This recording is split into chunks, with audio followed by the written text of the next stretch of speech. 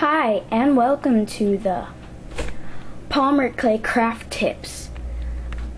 Right now we are going to be showing you how to properly set up and arrange your polymer clay, and the best tips on storage, how to set up a nice workspace, and for polymer clay on the go, and stuff like that. So, here we go.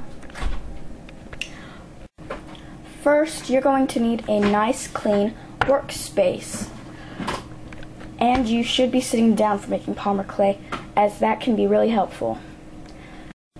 Next, second tip is to have very good lighting for your polymer clay workspace. Next, make sure you have a very clean, nice place to work with your polymer clay. The desk was just for sturdiness. So this is where I do my polymer clay, up here, and it's nice and clean. Next, we are getting into storing all your polymer clay, how to store it all properly.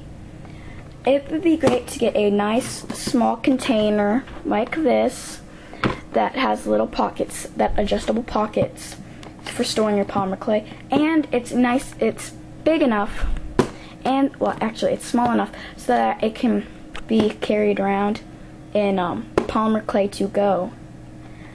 So you can just carry that around, and in the car you can just open it up, and up here you could have a workspace to work on. And here you see we have stored these little containers to store all our polymer clay, and over here we have an open space and a bigger space. Now the reason why we don't have the big clips in here is because it helps us store a little bit more, but it would probably be a good idea to put the clasps in there. We can't really find them now, but I'm sure. And the big workspace in the middle, right here, here's just some little scraps that you could put in a plastic bag. This is good for storing your polymer clay. Right here, little polymer clay creations, because right here and right here are just three of my examples, and they fit nice in there perfectly. Sometimes they roll around, like these two, but it's pretty much a nice clean space. Nothing's with it or in it to disturb them, except for this, and usually if you're careful enough, it would work well. And also, next you will need, for especially if you are a polymer clay on the goer or like whatever, it's really good, or you just don't want to like get up and wash your hands, because you always have to wash your hands. You don't want to get anything in your polymer clay, because if you don't have clean hands, it won't result in a nice clean creation. Always carry around some hand sanitizer. You can just easily put that on your hands and you'll be ready to start making polymer clay. Next is always a good idea to have an X-Acto knife. Now, sadly, this X-Acto knife did not come with a special thing to put over it to protect it from scratching anything. So what we do here, if you have one like that, if that's the case, you're just going to move your polymer clay over to the side slightly, and it'll fit right in here, and it will stay. Next is always a good idea to have a pocket knife, because it has all these little things inside them that would be good for helping out to make polymer clay. Like things like this, and it has plenty more, like even a little toothpick for trimming off edges. And now we are going to be talking about where you can get little storage things like this. This, and the best prices.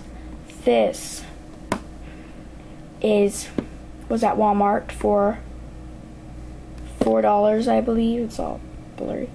$4 only, and they came in purple, blue, green, and pink, I think.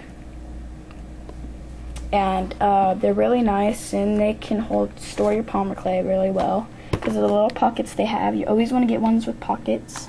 You don't want your polymer clay to just fly out everywhere. And I think this is a very good way to store polymer clay. And if you noticed, there's little textures on here. That's also good for the toothpick that's in here, because you can give it texture. But what I recommend is like a hairbrush, a pokey hairbrush with the little brown things on the side. Those are always really good for texture. Like I used one of them to texture this cookie, and the cookie's really cute, and this mushroom. Oh, I mean marshmallow, but I didn't really texture that, but I textured this. And so I consider Michaels to be very good for buying storage units like this. Now, if you have a polymer clay business or something like that, and you have a bunch of polymer clay, I recommend getting it a storage kit at Michaels or Walmart or Joann's, because they have bigger selections and probably good little storage bins, and maybe some with handles. Or you can like go to a hardware store and get a nail kit, because, well, a nail holder, because that's always really good for storing polymer clay. I have an example. Let me go get to it.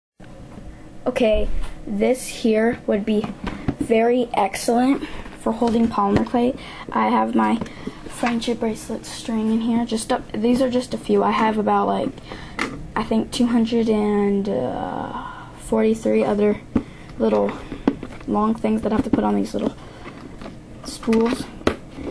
And let me show you how roomy it is, and it even comes with a handle. And it's very, very roomy. Like, I would really consider this, but I don't have too much polymer clay, so I just store it in there. But here, let me show you an example.